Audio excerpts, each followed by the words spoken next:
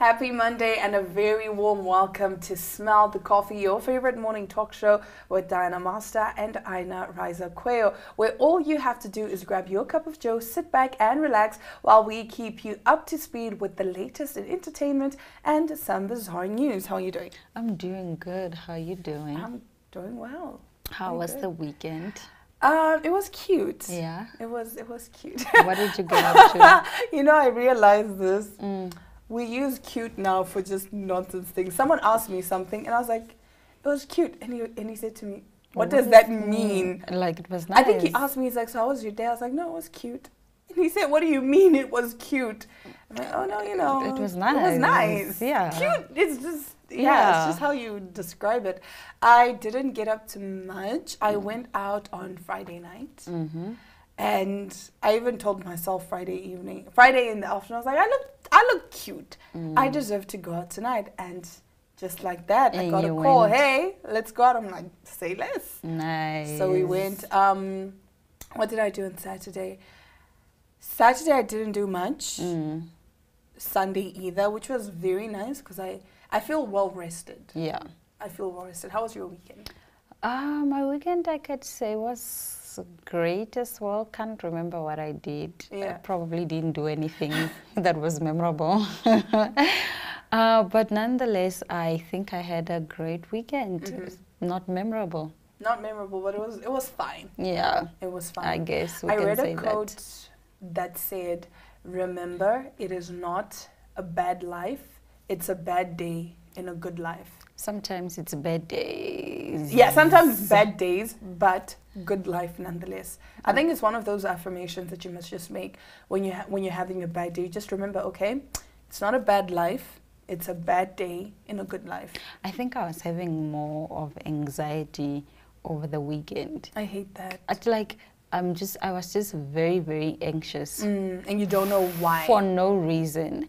I think maybe it's an accumulation of all the maybe rejections from the past that now I just feel like manifesting. No, I just feel like unworthy.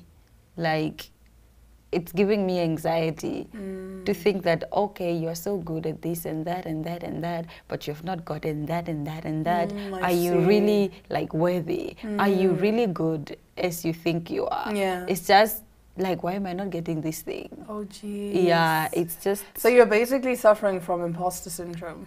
I don't think I have imposter syndrome. I know that I'm good, but why are other people not seeing this goodness? Oh, so it wasn't like, but am I as good as I think I am? No. It was, okay. Yeah. I learned something recently. They say that you have a second heartbeat. Basically, like if you lie down and you press on your navel, like deep down, you'll feel like a pulse. And they say that's your gut instinct. That's why you should never ignore your gut instinct, because apparently it's been somewhere, like it's like 3-4 weeks ahead of you. So that's why when something doesn't feel right in your soul, it's because your soul has been there before. So now your body in the 3D has to catch up to that. Spirituality is very interesting. Wild stuff. Nevertheless, we'll take a quick ad break and return with our top stories.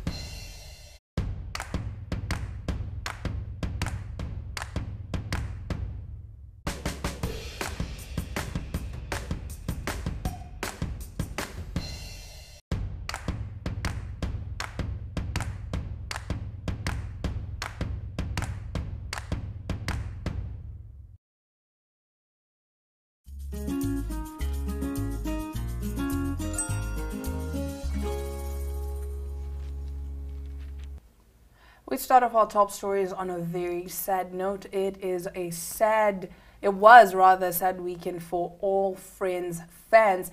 Matthew Perry, Friends, a TV comedy star, dies at 54. U.S. actor Matthew Perry, best known for playing Chandler Bing in the hit 90s TV sitcom Friends, has died at the age of 54. The actor was found dead at his home in Los Angeles, law enforcement sources told U.S. media. Friends, which followed the fortunes of 6 young friends living in New York City, aired from 1994 until 2004. The LA Times and TMZ, which first reported that Perry had died, said the actor was found unresponsive in a hot tub at his house. Perry battled for years with addiction to painkillers and alcohol and attended rehabilitation clinics on multiple occasions. In 2016, he told BBC Radio 2 that he could not remember 3 years of filming during Friends because of drink and drugs. In an interview last year, he spoke about how he did not watch the show.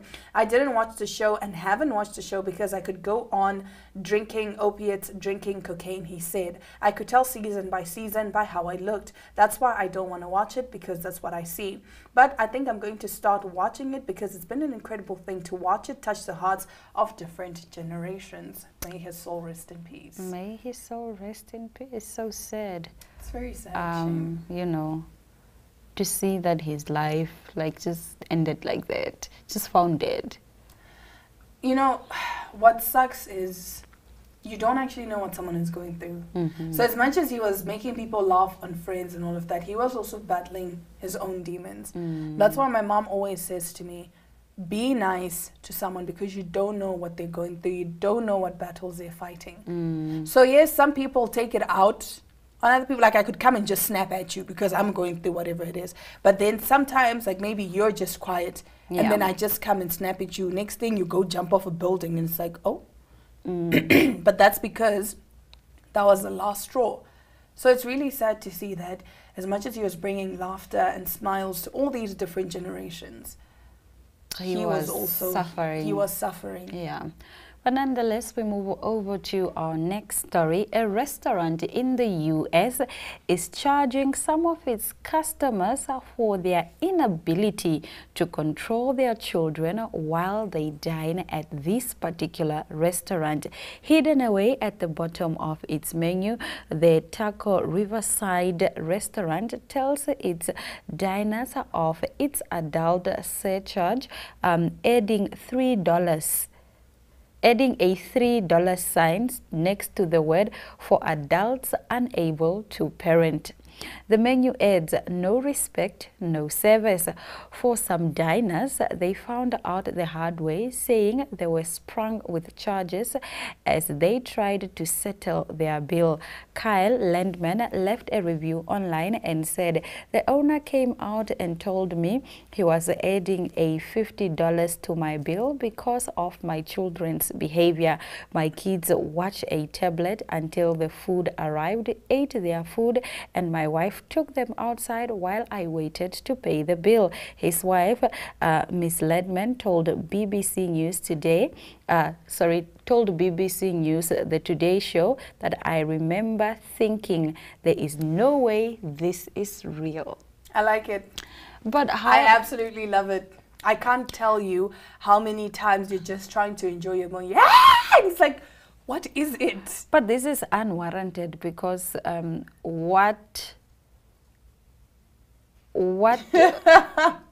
no, like, how do we measure good behavior for children? Okay, yeah, there's also that.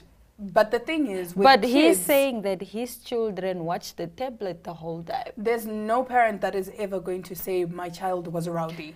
Yes, I understand that. That exactly, which then brings me to my previous question: what measures good behavior? Well, I guess the restaurant then has to print out what rules. Good behavior is. Yes, yeah. Print out the rules to say no tablets, no yelling, no. Or you know what he could just do? He could just say no children allowed. That's it. Yes. That's it. Because the thing is, being a parent, sometimes you can't control your child. That's just the truth of the matter. And I know people say, oh, that child wasn't beaten up enough or whatever. But sometimes, no matter how much you try, and this is me speaking from all the times I've helped my sisters and my cousin raise their children as well. I have this one cousin who believed in corporal punishment. Like, her child does something, she's ready to beat him up. But even still, there were moments she couldn't control him. So it's really not a thing of your child is spoiled. Kids will embarrass you. Sometimes just start throwing tantrums in public and you don't know what to do. And also, why are these costs at the end of the menu? Why are they not to begin with, so that people don't miss this cost? It seems as if it's an ambush, like I'm just gonna make you pay. But this is not something that I was expecting. Why do you not inform me when I walk in the restaurant, when the waiter comes to our table to serve us, just immediately when they come bringing the menu to greet us? Why do they then not say to us when they see us with children? But didn't they say there's a sign that says $3 or whatever? At the end Only of at the menu. Oh, okay, no, at the end of the menu. No. It's an ambush. It is an ambush, but then I can just refuse to pay because I can say, no, I didn't know about this. If I knew about this, I wouldn't have sat to dine at your restaurant. It's just not make sure. It's not good manners, restaurant owner. You know what else is not make sure? This Spanish duke who was told to shorten his daughter's 25-word long name. Yes, her name is 25 words long. Yeah. The Spanish duke has been told he cannot name his daughter what he wants because her name is too long. Fernando Fitzjames Stewart will need to significantly shorten his daughter's name if he wants her legally registered. The 17th Duke of Huesca and his wife Sofia Palazuelo recently baptized their second child. This is the name: Sofia Fernanda Dolores Cayetana Teresa Angela de la Cruz Micaela del Santísimo Sacramento do Perpetuo Socorro de la Santísima Trinidad y Todos los Santos. The aristocrat, a direct descendant of King James II of England, has been told the register rules state that the name given to a child must not exceed more than one compound name and two simple ones. The name is reportedly a tribute to the deceased Duchess of Alba, other members of the family, and religious devotions. What in the hell is going on? Why so many names? 25 names. Okay, but like keep those names off the birth certificate. Like honestly, Like, besides, just put one and the surname, or two and the surname, and then the rest can still be the child's name, but that are not on the certificate. You know, it reminds me of my friend. She had such a long name. And you know, when they gave us question papers, either for exam or for test, her name wouldn't fit by the provided line. So we always made fun of her. Show me, your name is so long. Oh, shame, man. People give me grief because I love hyphenated names, right? So that's why my daughter has a hyphenated name. And everyone was like, that's so long. I'm like, listen, it's not your child. It's mine. I'm going to name her what I want. But this, 25 words. This is not make sure, sir. 25 names. Like, I doubt that child will even grow up knowing all of her names. Yeah, like, okay, what do you call her? De la Rentes? So, Maria? Wait. Is there also Maria? Micaela. It's Micaela. Sofia, Fernanda, Dolores, Cayetana, Teresa, Angela de la Cruz, Micaela de Santísimo Sacramento do Perpetuo Socorro de la Santísima Trinidad y de Todos los Santos. Okay, what do we call her? Teresa? We just call her, I guess we just call her Sofia. Sofia Fernanda is nice. Yeah. Sofia Fernanda is nice. No, I understand that you want to pay tribute to... Those are all the names right there. I understand that you would like to pay tribute like to the people that you've lost in your life. I understand that you also want to be a good Christian, you know, and pay homage to the Lord Almighty. I understand, like, but no. Look, it's still going. It's still going. You would think the ticker restarted. No, these are all her names. De Todos los Santos. Los Santos. Yes. I know I would cry, but like, why do you hate me? And you know, in our culture, like we believe in naming kids. Like, let's say, oh, I had a great aunt Aina, so I'm going to name my daughter Aina. My mom put her foot down and she said, I am not giving my child anyone's name because she will carry whatever that person had. The bad energy.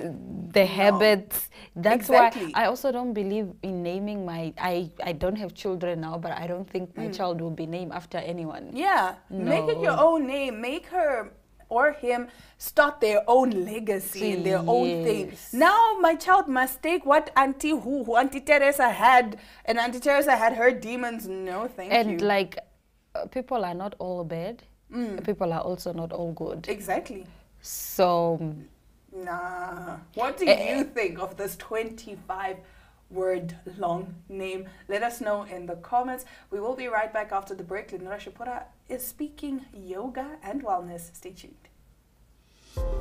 Neo Paints has established a 67-year Namibian legacy, creating personalized paint solutions that blend quality and innovation for the Namibian people.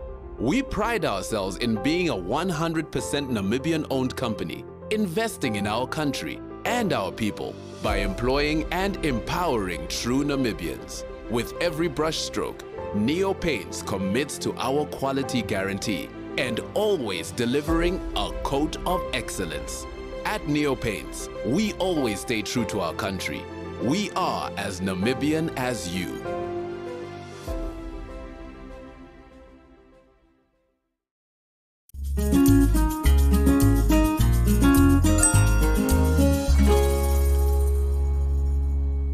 Now, I did mention that I'm not a lover of sports, but yoga, it has my heart. I'm now joined by the co-founder of the Yoga Garden. Good morning, how are you? And welcome to Smell the Coffee. Hi, thank you. Good to have you here. Good to have you too. Can I say that yoga is a sport? What is yoga? We always refer to yoga not as a sport, but rather a lifestyle. Because lifestyle. The most, when you see yoga in TVs or on pictures, you will see the movement part of yoga, but yoga is so much more. So you will see that we are also doing breathing exercises. We are also working a lot of mind, like the mind or the mindfulness attitude that you need for yourself to support groundedness or to support your balance within yourself. So it's way more, it becomes a lifestyle, it becomes rather a habit for well-being in your life. I see. Can you tell us the inspiration behind starting your yoga community? I know you told me before that this is a yoga community and it's not a yoga studio, which is really, really cool. What was the inspiration behind starting it? Yes, you know, it's rather a personal story, but I will share it with you. Yes. So yoga in itself since years has been a very, very important resource for me when it comes now to points in my life where I really needed a good support or a groundedness because everything else in my life was rather so chaotic. And I found yoga and yoga found me.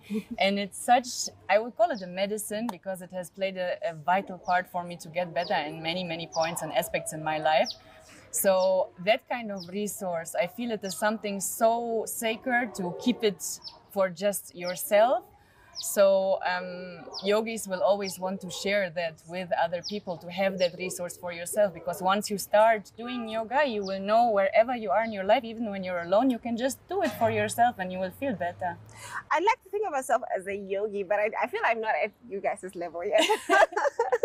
But what would you say? Because I've been to like so many different yoga studios, especially when I travel. I try to go see what's out there. I've tried to do heated yoga and etc. What sets your yoga community? I know it's not a studio. What sets your yoga community apart from the others?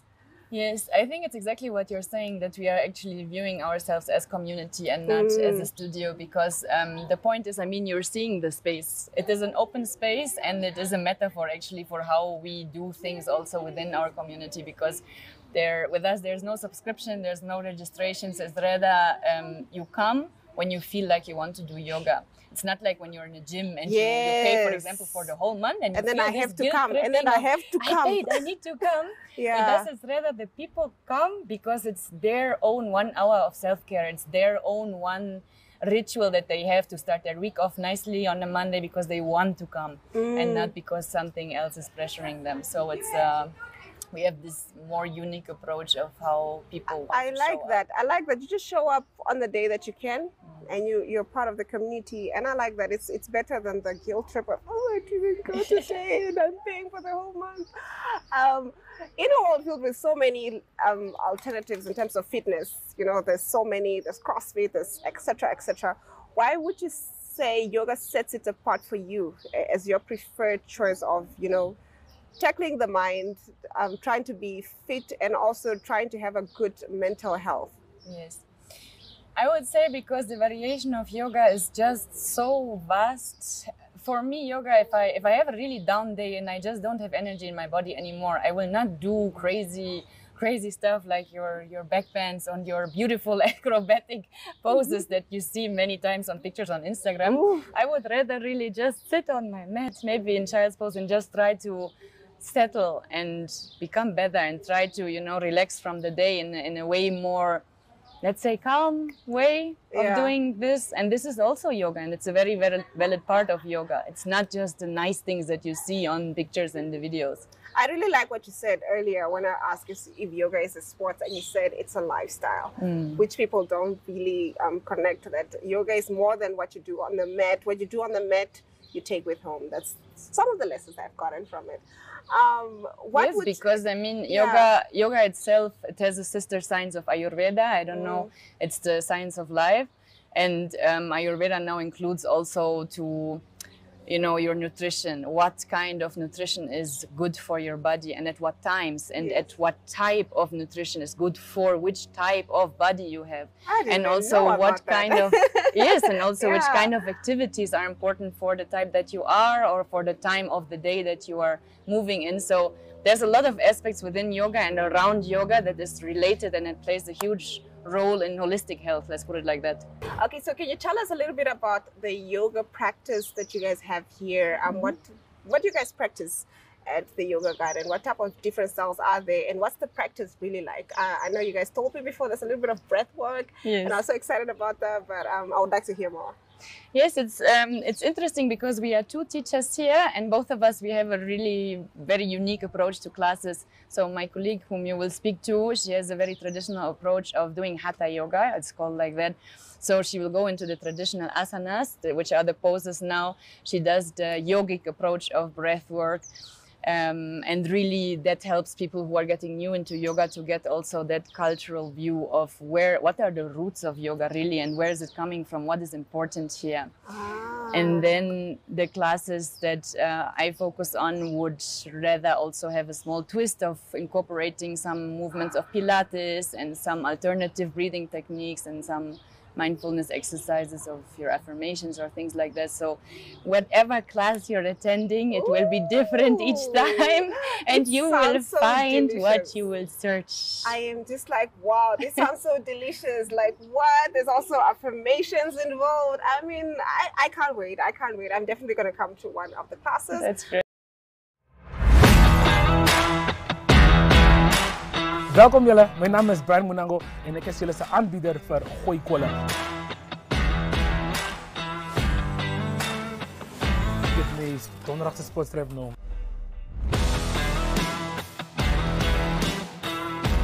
Einde van hierdie programma zal ik en hoe om Frans te praten. Je m'appelle? Je bent? Le Jean. Je gaat je me kool. Is dit nou onderbroek?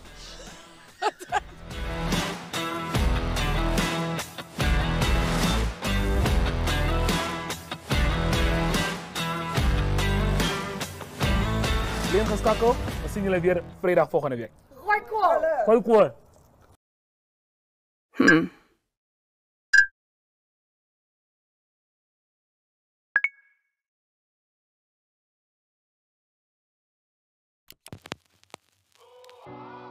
eTicket, your online ticket solution for events and event marketing, bringing you ease of mind and making sure that your event gets out there.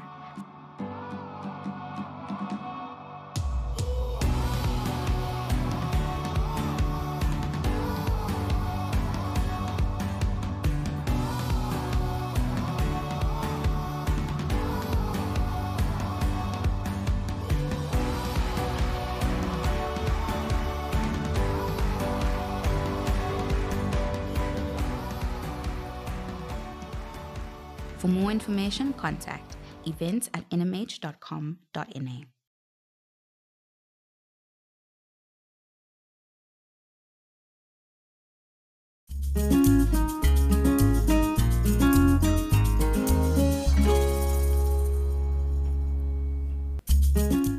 Well, that is all the time we have for you today on Smell the Coffee. I would definitely say my favorite story was the I think the restaurant one.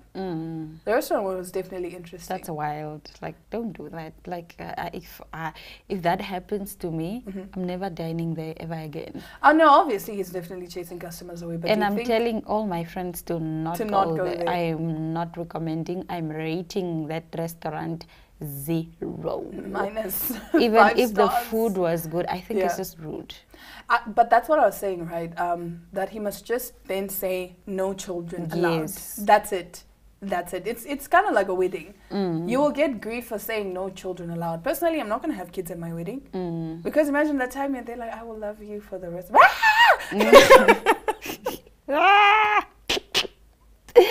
Or that time you're walking in your tent and it's just little people running Just around. running up and down. No children, yeah, I hear. No. So he must I just also say, don't recommend children at the wedding, wedding. no.